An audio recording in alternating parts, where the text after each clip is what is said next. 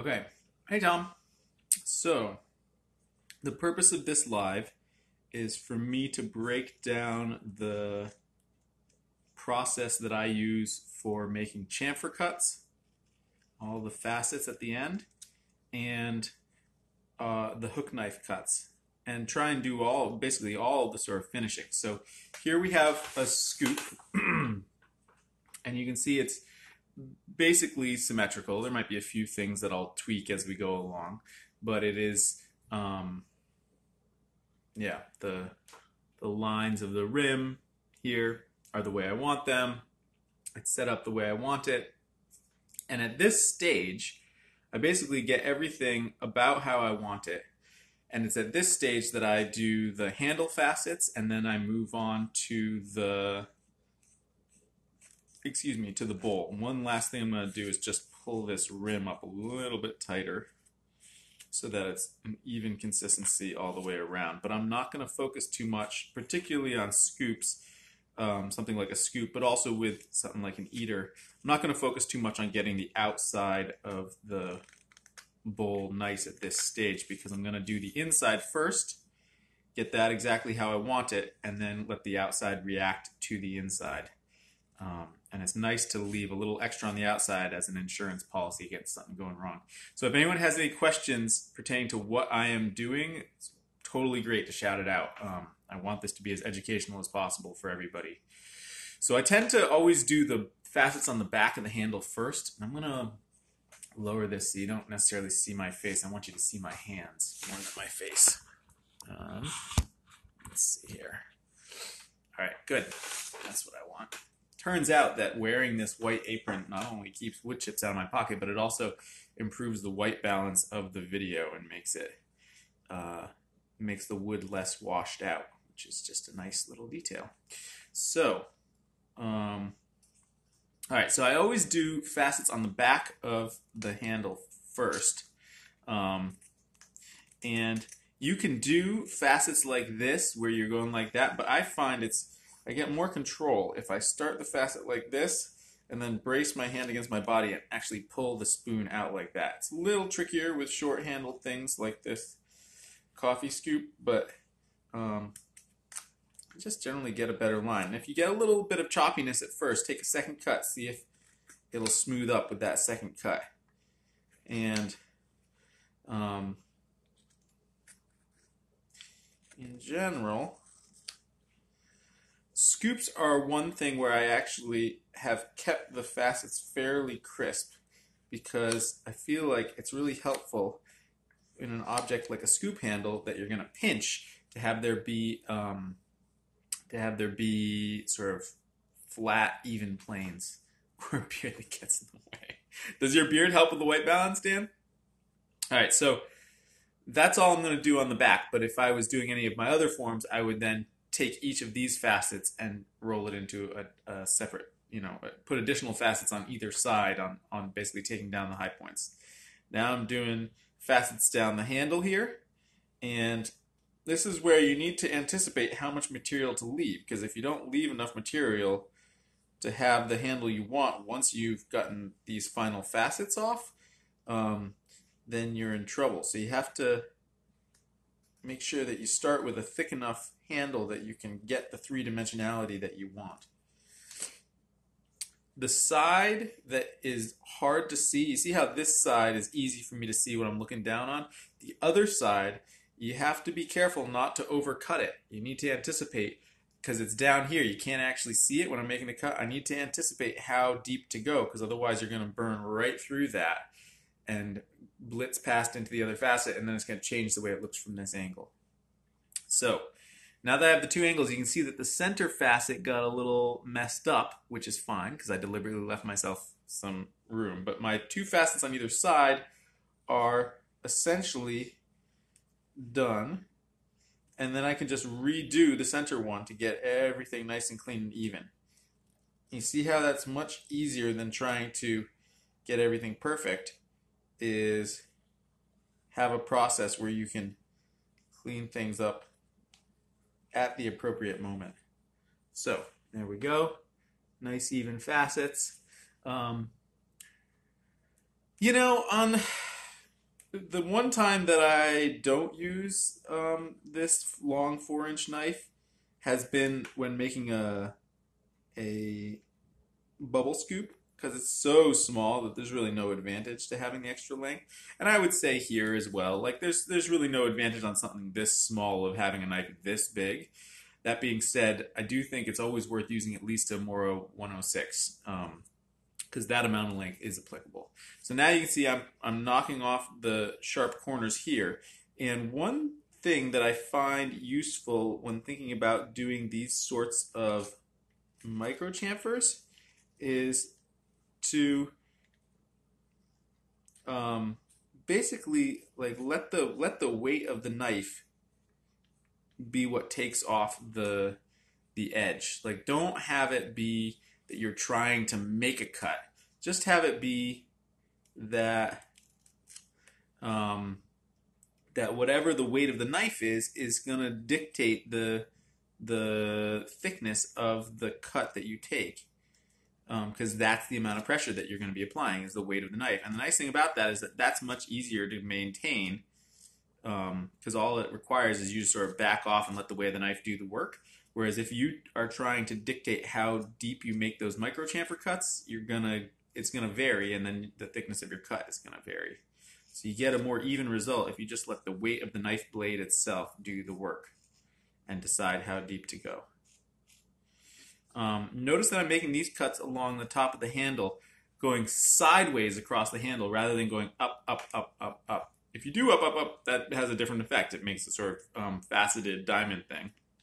But by going sideways, I create a surface that's rounded this way and rounded this way. And then when I burnish it, it actually compresses further and becomes almost as though I sanded it, which I really like that effect, and I tend to do it on all my spoons. Now, I'm looking down here into the neck of these little divots. Depending on the state of your knife and the moisture content of your wood and how well the piece of the spoon is oriented within the piece of wood, like how well the handle is lined up, you may have one or both sides that are difficult to clean up. And at a certain point, you just need to walk away from imperfection because that amount of chatter is not going to affect someone's ability to use and enjoy this scoop. But if I ruin it to the point where you can tell from this angle that something's going on, well, then I've sort of shot myself in the foot a bit. Okay, now I can see that my scoop is just a tad wide when it comes to being truly round. So I'm just going to trim it up just a touch. Don't have to get it absolutely perfect because it's really hard to see when something is perfectly round just from the outside with all this stuff going on the inside. And we're going to move on to the hook knife. Okay, always sheathe your tools. Yeah, Trevor, it should be. All right, so I'm going to use the other one so that I can demonstrate the other cuts. Okay, so most of Matt's hook knives come with this long handle, and a lot of other hook knives come with long handles. And the idea is that you can hold it back here and have your fingers in here. And I think that makes sense to a lot of people. I have two pieces of beef with this type of thing. And I described these in videos on IGTV the other day. One is that this motion is really hard on me. I suffer from sort of borderline tendonitis from an old injury and just how much I use this hand at all times of the year. So anything I can do to not essentially be doing this is valuable. The other thing is that I just find that there's not nearly as much power doing it this way as the way I do it. Now, with some of the big Tuka cams, I think there can be a lot of power in the pivot, right? In the like using it essentially to pivot around. I think that makes more sense to me, although I've never done it. This, where you're doing this with your hand, I think is just, I don't know. I think you're just asking for it. So I always choke up on my knives. I put my forefinger right here on the spine and then close the rest of my hand. And you can see how I actually can't hit my thumb even if I try. Whereas if it was up here, I could hit my thumb. You see that? So lowering it down moves it further this way in your hand, and that's really important. It also gives you more power than if you're up here. You have less power here than I do here by a lot, by more than you would think. So you can see my spoon has all this material in the middle because when I was cutting my rim, I was essentially cutting it at an angle and ignoring all this stuff. If I started at the edge, not only would it sort of be, it would just be difficult because I'd be working my way in towards this big mound of material and trying to get the knife to go into something. It's just hard. It's just harder to do that. And then I sort of still have this big mound of material in the middle. So I find it much easier to start directly in the middle of the spoon bowl and immediately start diving down in. Now for a round shape like this, rather than sort of go the length of the bowl, I will often just immediately flip it around and basically create a round hole. And then from there, it's kind of just swirling around. It's swirling around, swirling around, swirling around. Because what the hook knife is good at is going downhill in the grain. And the reason it works okay to go across a spoon bowl is because when you start on one side and go across, you are going down into the depths of the bowl. And then the reason you can come up the other side often is that grain is not just one way. There's grain that goes this way. There's also grain that goes this way, right? And so when you're coming down into the bowl from one side, you're going down into the grain that is this way. When you're coming up the other side and it's still willing to cut, it's because you're going down in the grain that's going this way. So because grain is three-dimensional, it's not just sheets on a single plane, it's a grid, it's a matrix of fibers, of cells connected to cells connected to cells.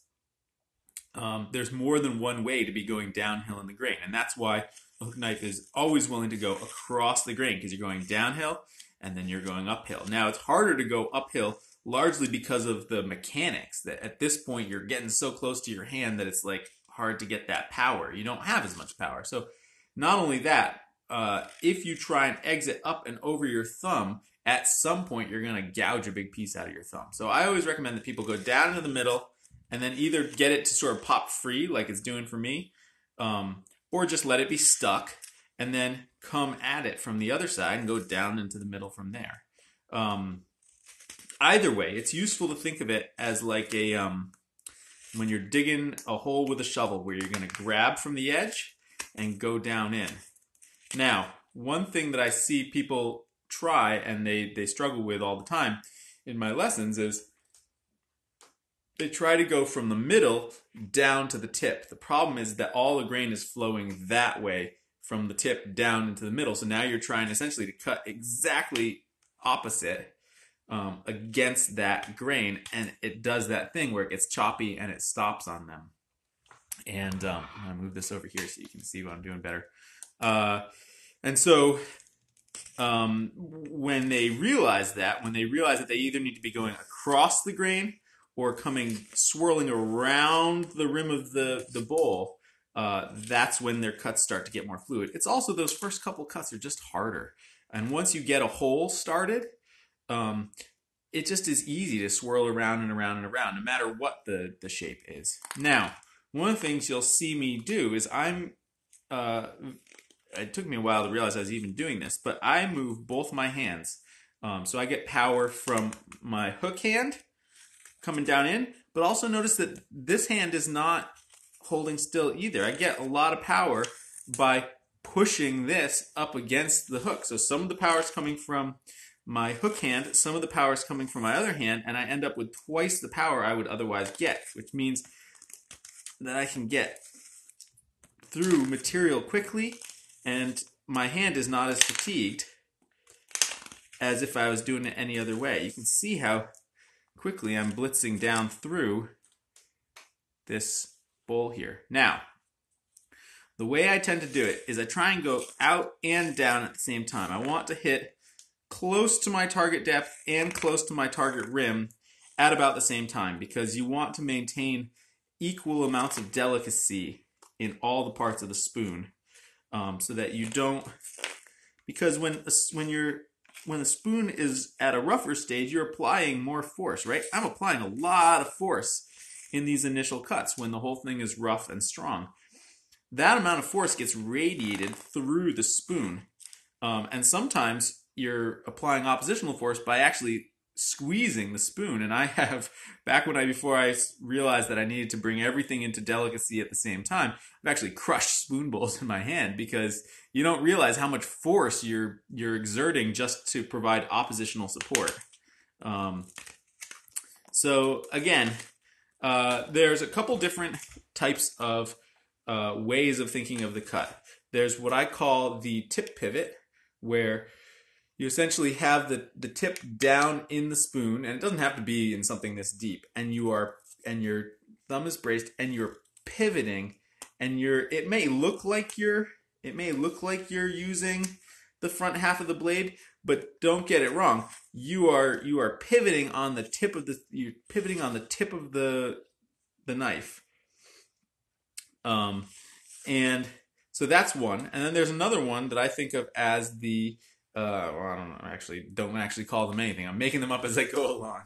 The handle pivot, where, for instance, I'm going to essentially pivot on the handle and then have the tip of the knife go that way. You see how that's fundamentally different from the tip pivot. It's particularly useful in these instances of cleaning up these shoulders here and here. And then I'll go back to a tip pivot here. I do very little of sort of just one thing and just another. It's a very fluid mix of pivoting on the tip, pivoting on the handle, hand squeeze combined with the hand motion of the other one, and honestly, I wouldn't think of it in terms of like, I'm going to do this cut and then I'm going to do this cut. I would think of it in terms of like, how can I reach this little bit of wood here that I'm having a hard time reaching? Well, maybe if I hold the knife back like this, and then you have to think to yourself, what's going to happen if the knife slips and pops free? So you need to make sure you're doing it in a safe way. For me, doing it in a safe way means always be choked up on the knife and always make sure that my other hands, parts of my hand, are not in the way, right? So if this slips and comes up, I don't have this part of my hand right here and it could plow right into the pad of my thumb or the base of my thumb. So at this point, I am getting close to my finished rim. And I should say, going back to the tip pivot and the handle pivot, one of the things that is really valuable about a hook knife that has a consistent curvature is that it makes the same cut. Because sometimes when I'm doing a tip pivot, I really am using the back part of the blade. Like particularly when I'm back here, I'm using the back, really I'm using the middle portion. I rarely use the back part of the blade, but it's usually like I'm either using this part or I'm using this part. This part or this part. Let's call this the tip of the blade and the back part of the blade, even though it's not really right at the handle. If those are a consistent curve, then they will produce a consistent curve no matter which one you do. My big beef with compound hook knives that have different curves is that you need to be able to do different cuts at different moments to reach different parts of the spoon bowl. And if depending on which cut you're doing, it's producing a different curve, that's like another variable you have to keep in your mind. And like sometimes that makes it hard to get a nice smooth surface on the inside of your spoon. It may allow you to reach into a deeper spoon bowl than a knife that's really shallow. But one of the things I think that this hook knife, which is Matt's Monadnock, gets right is that the consistent curve and the quality of the curve and the way it tips over the handle means that you can do most shapes, most deep shapes with this knife, and at the same time, it's giving you a consistent curve here from here. And so it just means that without having to recalibrate sort of what curve that part of the knife is cutting versus this part of the knife, it just makes it easier to subconsciously create nice consistent curves within the bowl. So now I've got the rim roughly figured out. You can see it's not exact all the way around.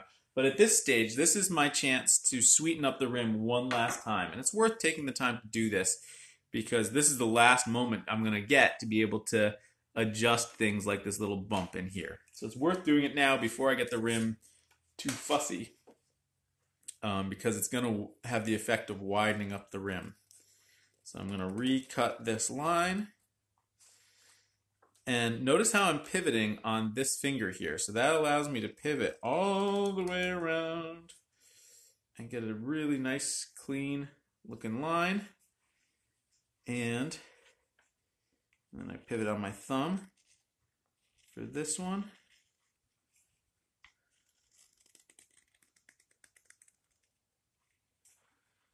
And again, this is about creating a nice, clean rim. You can see how clean, you can see how clean I'm able to get that rim. This last little bit of the rim here, I'm going to first come down the handle, see how far that takes me, and then ghost up to it from either side. Because this is where the grain changes, and you want to be careful not to dig yourself into a hole here. And if I can get it by just coming down the handle and have it end up clean, that's great. That's all I want. I'll look at it from this angle. You see how, oh, interesting.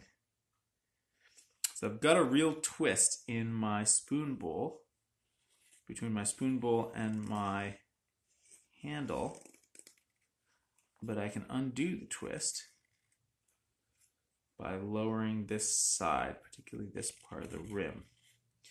And I have the thickness of this rim within which to do that. And I think I'll be able to get it close enough for my taste. Oh yeah, huge difference. Huge difference. That's good. That's good. That's good. We're going to do just a little bit more. So you can see how pausing at this point to get the rim exactly right before you mess around.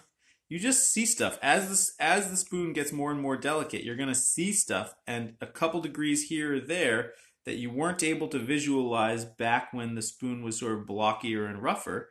As it gets more finished, you're going to be able to visualize exactly what needs to happen to really keep it in alignment and see how it's just slightly out of alignment. And so it's worth doing that. Now, at a certain point, you sort of reach the limits of how much you can pull something into alignment. And here we have a spoon bowl that is as close as I can get it to being in alignment. And I'm just not going to sweat about getting it more than that. You can see there's still a bit of a twist, but really not bad. So at this stage, and you can see how that totally widened up the rim. So that's why you do it at this stage, is that it allows you to get it right from this angle, right? And then not have that eat up your time trying to get it perfect before you get this part right. Spoon carving is about sort of getting the order of operations right. Once you get the order of operations right, and by right, I just mean like it makes sense to do this before that for the reasons I just said. Once you get the order of operations right, what you do is just kind of more straightforward. All right, so now I'm going to continue with the bowl. And again, shout out if you have any questions, guys. I'm going to continue in the bowl. And what I'm going to do is, as I go deeper, and I have plenty of thickness here, there's going to be a point at which I can't go deeper because I'm starting to max out the curvature of the knife versus the radius of the spoon. There's a certain depth that I can go given this width and given this curvature.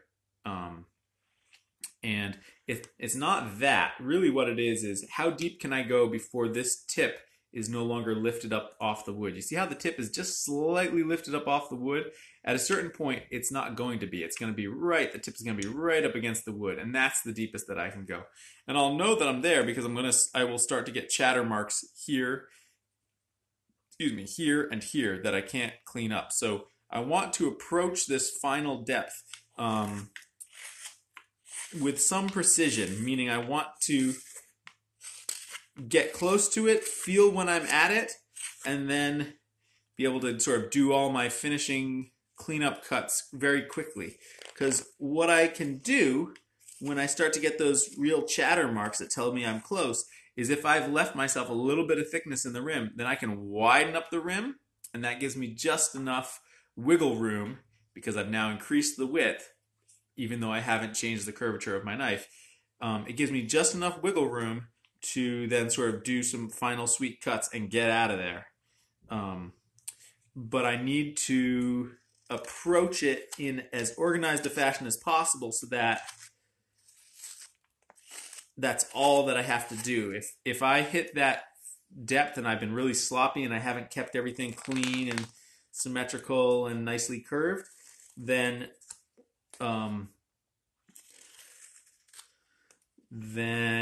it's too much work that needs to get done, and usually widening the rim isn't going to give me enough wiggle room. So I have to sort of try and get everything rounded and curved so that as I go down, I'm going down in a nice even pattern.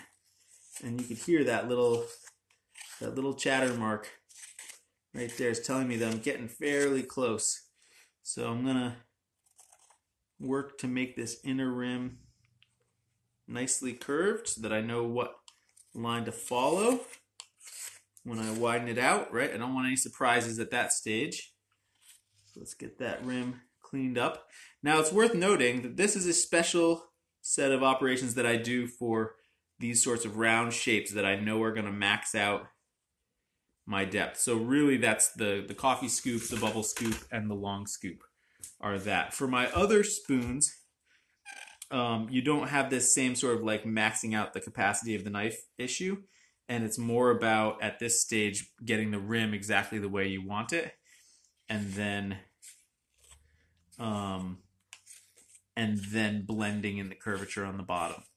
But these round forms are really kind of a special case. Now, the cool thing about them is because I'm pushing each one to the max that I can achieve with that particular hook knife, it means that I'm getting probably as close as I ever get to a flawless curved finish on the inside, because the finish becomes a reflection of the curvature of the knife, right? I'm pushing it right up until the two reflect one another almost exactly, and then I'm trying to be done. So you end up with a really clean finish on the inside of the bowl that you don't have quite as clean on shallower forms. On the other hand, shallower forms are more forgiving because you aren't essentially maxing out the knife. So you can see how there's, I'm not sure you'll be able to see it. Yeah, you can't really see it. There's a couple chatter marks starting to happen here at the tip of the bowl. And so that is telling me that I'm awfully close. But I want to make sure I've pushed everything to a consistent depth before I go and widen that rim. And I'm also, if I can eyeball a consistent width here, which I pretty much can at this point, and then I use the knife as a datum to create a consistent sort of hollow space within that width, it's an easy way for me to create a scoop that are remarkably consistent one to the other in terms of their volume, without really measuring anything, because I'm using the hook knife to tell me when I've gone deep enough for this given width, which I've eyeballed to be roughly the same. All right, so now, and you can see what happens is my ability to clean up this shoulder starts, see how I'm right on the tip of the knife there. So that's as deep as I can go and still clean up the shoulder from this direction. Now, could I use a hook knife of the opposite hand? So I'm a lefty, even though you're seeing me as a righty. Could I use a righty hook to clean up those places? Sure. But I don't, because instead I'm using the hook knife to tell me when to stop. So, Okay, so now I have essentially widened the rim out just a smidge, also trying to use this opportunity to make it as round as possible. And by widening the rim out just a smidge, that should give me the wiggle room I need to now go down one more layer of cuts and really get everything cleaned up. So, going down, and if I can go, particularly in this spot here where I've got chatter marks here, if I can go down, straight down from the rim, sometimes I can get away without any chatter marks when it would have done chatter marks had I been swirling around the rim like that. So to some extent now I'm going down in, down in. Okay, good. And what I'm shooting for at this stage is an even curvature. I've learned that you don't feel individual tool marks as much as you feel bumps from where the curvature isn't quite right. So what I'm shooting for is not so much getting a perfectly even finish as I am paying attention to where there are bumps. Sometimes those bumps are ridges between the tool marks, but often if you focus on the ridges between the tool marks, you're missing the forest for the trees. Thanks, Wita. And it's more useful to focus on where is there sort of a larger scale bump or hump in the material that needs to be pushed down.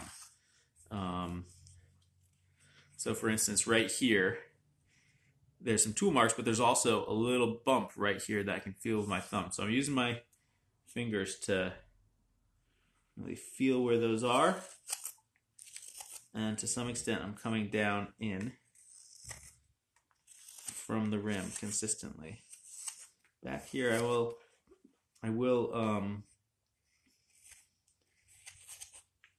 do a little more swirling around the grain a little bit. Good, good. I need to. And at a certain point, you need to decide that you're done. How do you decide that you're done?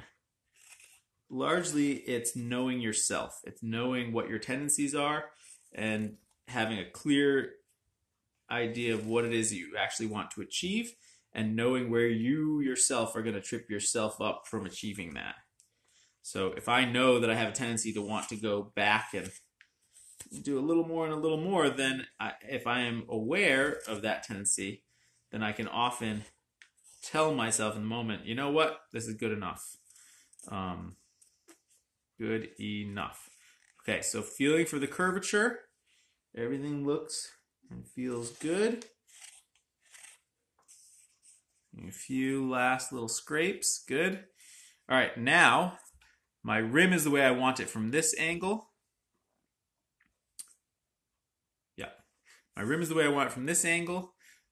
It's the correct thickness, although it could probably use a little trim up on the outside, and my inside is the way I want it. Now I'm going to use the hook knife. Excuse me, I have an itch in my back. I can't reach it. It's the wrong spot. It's the worst. There we go. Okay. Whew. So now I'm going to use the hook knife to do a micro chamfer right around this inside rim. Just knock off that little corner that's right on the edge. Micro chamfers on the rim need to go from here to here and here to here, and then from the tip to here and here. So think of it in the same way that you, think of it as the opposite of how you carve around the outside of the spoon bowl. So it goes from the tip to the widest part and the handle to the widest part. So like this. And the nice thing about the hook knife, rather than using the sloy, is that the hook knife's already bent to get up out of the way. So it's not going to get in its own way. So, and again, I'm basically just letting the weight of the knife do the cutting, and think of it more as scraping than actually cutting a line. You can see how thin it is. See if you can get it to focus. Right? It's very thin. It's very small. I'm not actually applying any force to the knife as I cut this. I'm just letting the weight of the knife do its thing. Okay, good. Now, now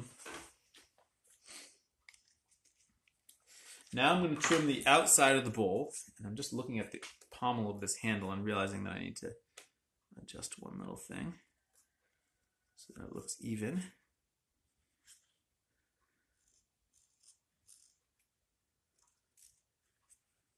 Yeah, that's better. Okay, so now this is my chance to touch up the outside.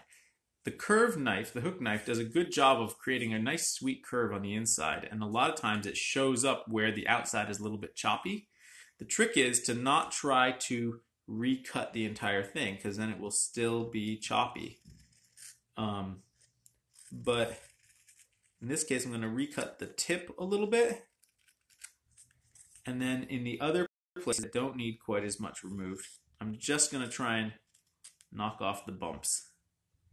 And you won't get it totally perfect, but knocking off the bumps will go a long way towards making it look a lot smoother.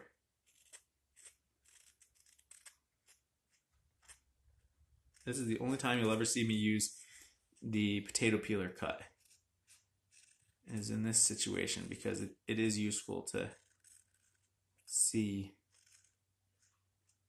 exactly what you're doing. So you will see me here. You see how I'm just trying to knock off the bumps, and then places where it's a little thick, I'll do slightly more sustained cut. This little adjustment goes a long way toward making the spoon bowl look nice and even. Or rather, the rim look nice and even.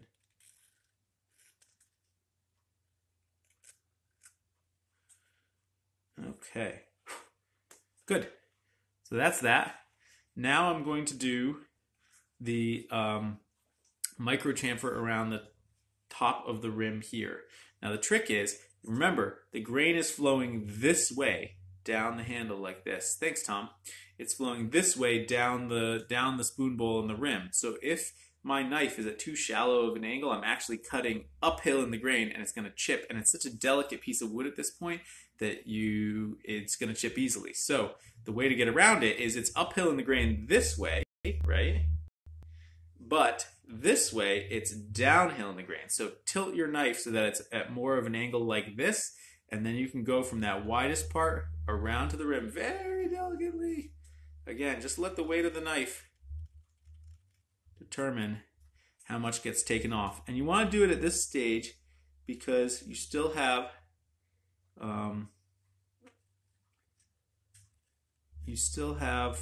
quite a thick rim on the outside, and so you don't have to worry about going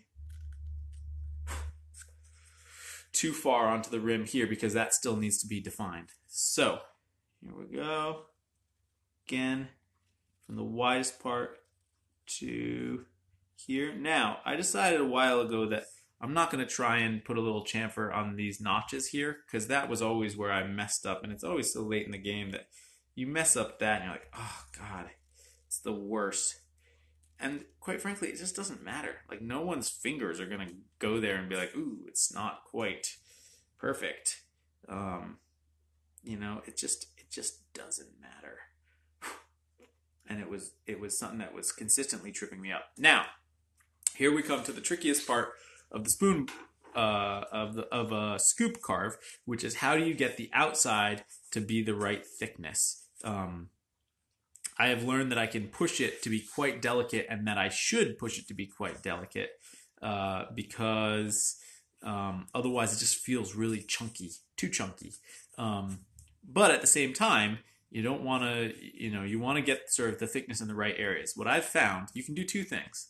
You can choose to have it be thinner in the middle and have a thicker rim, which is okay.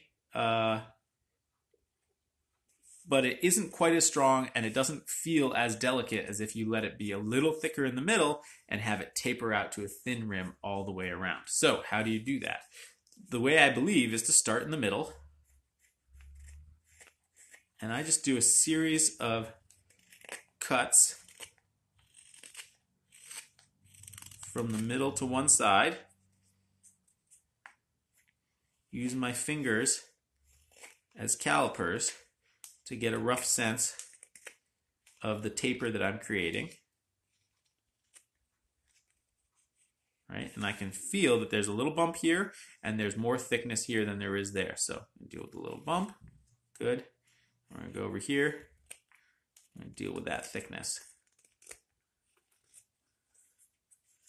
The nice thing about this is that you're reacting to the inside. So let's say you did an imperfect job hollowing on the inside and this curvature was actually different than this curvature. Well, you'd still be able to feel the relative thickness and you would be less in danger of blitzing through on the side that maybe pushed in deeper because you're feeling for that thickness, not anything else. So now, right, now I've got that sort of center bit done, and now I can essentially work my way forward and do the same thing. This is a slow process, guys. This takes a while to get the outside of a scoop bowl to what it could be, and I used to not do it because I felt like, I could save that 10 minutes by just letting it be a little chunkier. Well, guess what? It just feels so much better when you get the thickness right. All right, so now I did the next layer. Now I'm going to do the tip. The tip is the hardest part because it's all that end grain. And you also need to be careful not to crush it by squeezing the whole thing too much. So it's a lot of, notice how I'm not holding it here and here. I'm holding it here and here. And that way when I squeeze, I'm squeezing it together, not squeezing it like this. So, like that. And again, you also, as it gets more delicate, you're in danger of actually ripping the fibers apart. If you are cutting across a bunch of fibers, you want to be cutting with fibers. So in this case, that means cutting in this direction because of the way the fibers flow through the bowl like this. So it's easier to cut across end grain as long as you're also going with the fibers in one of the directions that you can go with them. And the more you cut across fibers completely, the more danger, the more at risk you're putting the delicacy of the bowl. This is true of all forms, not just scoops, when you get to the point where you're carving the outside of the bowl. But it's particularly true in this case because the inside of the bowl is hollowed and I'm creating a pretty delicate wall here. So there we go, working my way towards the bowl tip.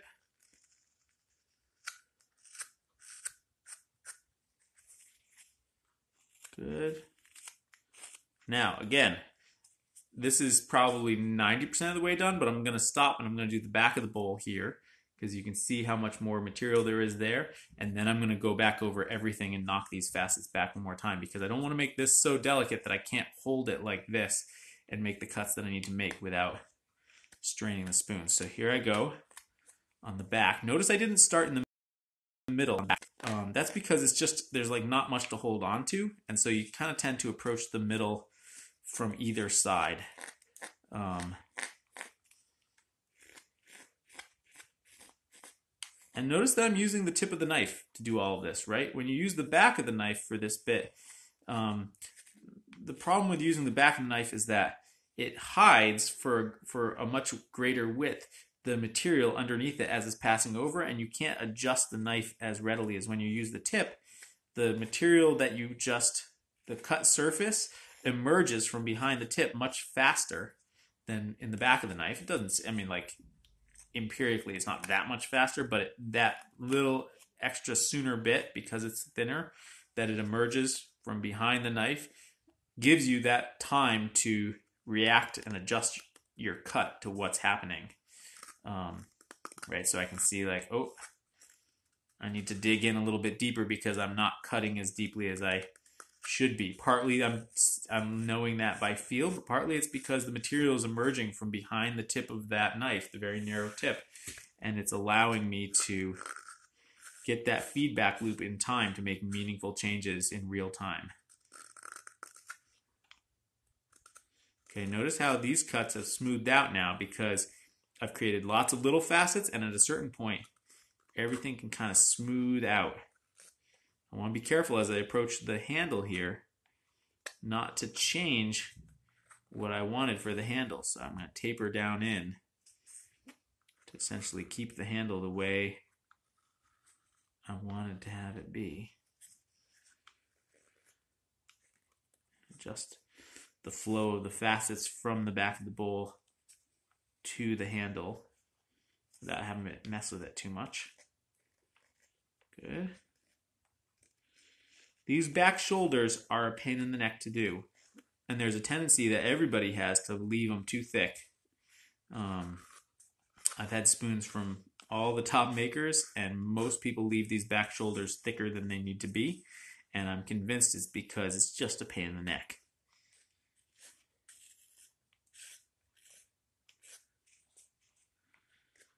But it's worth spending the time. Oops, sorry guys. It's worth my tip. That's right.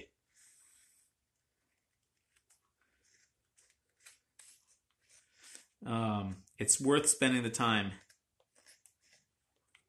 to do this right, because the feel of something that has just the right amount of material back here versus something that's too chunky, I can't, until you feel it, you can't know sort of how delightful it feels to have something that has just the right amount of material and no more. And that's sort of what I've been excited about exploring, less than facets, less than overall shape at this point, is like how little needs to be there and how good does that feel when you have just the right amount and no more. And knowing what the limits are. And it's going to be different for different pieces of wood and different forms, depending on how they're used, depending on the qualities of that particular piece of wood. So it's not a formula where one size fits all. It's more of a sense that you build up over time, just how much you can remove. Yeah, now those back shoulders are the right thickness. Good. So now I can take this thickness here and blend it forward. Now again, I'm going to try to keep building longer cuts. And the trick with a longer cut, when you're trying to make a cut that goes like this, is to not let it nosedive. So one of the things you'll see is I'm not holding the knife with the front leading edge of the handle right in this point. It's tipped up slightly. And what that means is that the default setting as I go forward is that the blade still wants to ride up, and that's my insurance policy, that I'm not going to dive too deep into the wood. I actually never articulated that even to myself before. But that knife is tipped up, and then I will lean it down in, but the natural motion of my hand to go neutral pops the edge up and out, and that keeps me from diving too deeply in the wood as I'm making these cuts, getting closer and closer to a really delicate wall thickness. It's actually a really good tip. This is what I love about teaching, is I realize things about what I'm doing that I've never articulated before. Happens every single time. I don't know how it keeps happening. It just does. Okay, notice how I've changed direction because I was getting a little bit of grain tear out on the edges of those cuts, so I've got to turn around and blend it in, going from the other direction.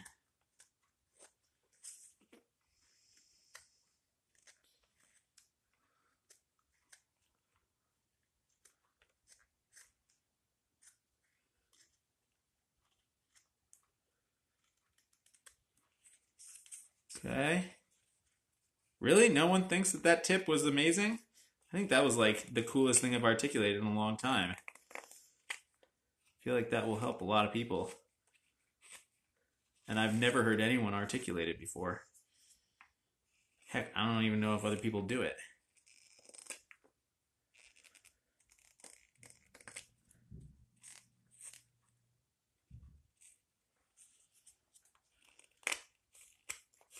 right. Now, getting my way close. Now, as I do this rim, I want to sort of get the rim to an even consistency as I go along. Oh, Tom, I realized that when I'm doing these cuts on the back of the bowl, where I'm getting real close to the final thickness that I want it to be, and it would be real easy to dive the knife down in too deep. I realize that I am not holding the knife with the edge right at my fingertip. I'm not holding it like that, like how I hold it all the rest of the time. I've actually twisted the knife slightly so that it is not. You see how it's yeah, it's like I'm holding it like this. It's twisted slightly, which has the effect of the blade, when my hand is in a neutral position, the blade is up. You see how that edge is up? And so when I want to engage the blade to go down, it has to be a deliberate choice. And I'm not in danger of of pushing the knife too deep into the blade and plowing right through that real thin wall. I've instead, because the blade is twisted, the sort of default position is going to be coming out of the cut, and that's preserving my wall thickness. And that allows me to sort of get closer and closer to a nice wall thickness without blowing through it by accident.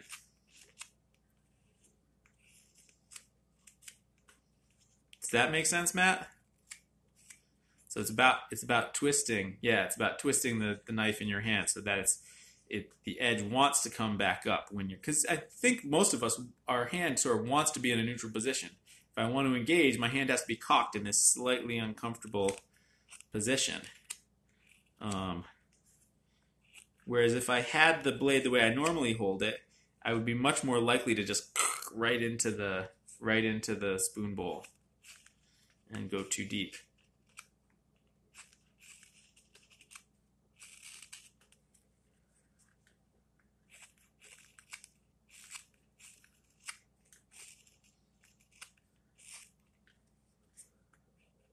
Okay, so now you can see how I'm trying to build these facets one to the other. And what happens is sort of, you'll do little facet, it'll feel choppy, and then all of a sudden, it'll just start gliding through a bunch of facets at once. And the texture will change from being like choppy facets to being much more like if you look down at like the Nile River Delta, right? It's just like a sort of tangle of stuff. That Sherry, tell me more what your question is. So it becomes much more a texture of sort of like a braid of rivers flowing together than sort of chop, chop, chop. How's your finger in? Yeah, no, it's in part because I'm cutting so much end grain here. And again, the power is all coming from pulling these fingers back like this. And then it's being transferred to the blade from this thumb.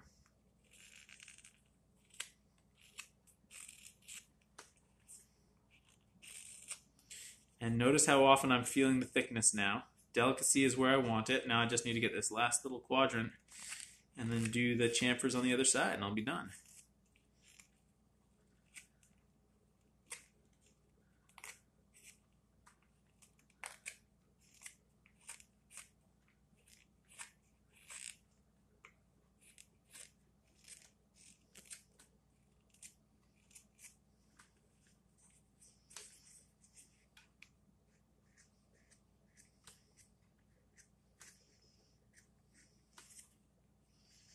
All right, here's that moment where you need to know yourself and know when to stop.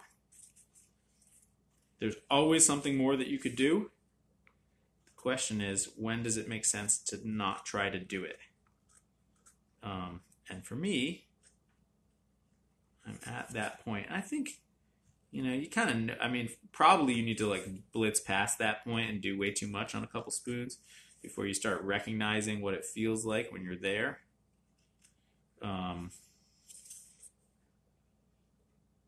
but it's not something I can consciously articulate. It's more like I go around, everything's kind of within tolerable limits. And I think, okay, it's pretty good. All right, good, good, good. Get a little bit smoother.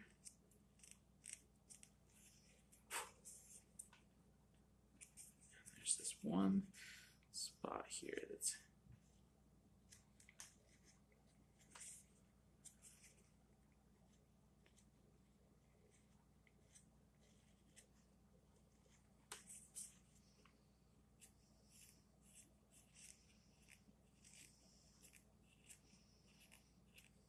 okay.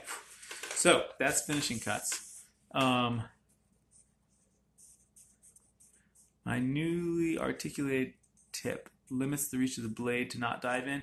It doesn't limit the reach of the blade, Sherry. What it does is it limits the tendency of the blade to dive in by by changing the blade angle so that it's tilted slightly up within my hand, right? So you can see how to show this. You can see that instead of this handle being tilted right into the crotch of there, it's tilted slightly this way. That means that in order to engage the blade, I need to make a deliberate choice to go down like this, because my hand really wants to be neutral, but neutral pops the blade up. Does that make sense? And so each time I push it down to follow the curvature of the bowl, it's a deliberate choice. And if I start to coast, it's going to naturally come up out of it, and that's going to keep me from nose diving into the grain and plowing right through that wall. So now I'm going to do a little micro chamfer on the outside edge. Good. Again, it's essentially letting the weight of the blade, do the work. Because you're on the back of the bowl, you don't have to worry about the trickiness of going against the grain. You just go from the widest part to the narrow part, from the sides of the bowls to the tip and the handle on either side, and that should do it. Good. At this point, the trick is to not blow it.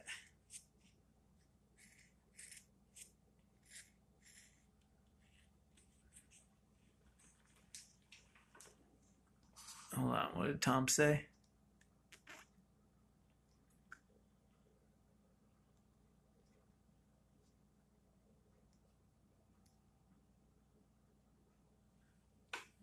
Interesting. Yeah. All right. So good. I've done everything. It's always good to just sort of check that you've done everything that you planned on doing, because here I'm just adjusting. When you look at it from the side, I want even curvature, or from the end rather. I've had times when I realized like I completely forgot to do the tip of the handle or anything like that. All right, now one last thing. Adjust that.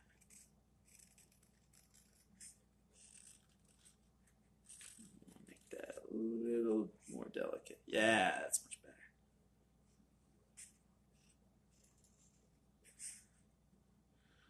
Don't be afraid to make a few changes here at the end. Just because you're going to have to redo those micro chamfers doesn't mean it's not worth making a few small changes to the apparent thickness of the rim. Because honestly, the thing that you notice the most when you're using something is the delicacy of this rim. I don't know, Tom. I'm not sure I have a favorite. I have things that I like to carve less than the other things. And guys, I have 25 seconds remaining. I would say it's always fun to do small forms. It's always fun to do sort of larger, more generous forms. I'd say I like doing the giant forms the least, just because they are a lot of material to remove. So like the ostrich ladle and the flour scoop, I probably suffer the most doing those.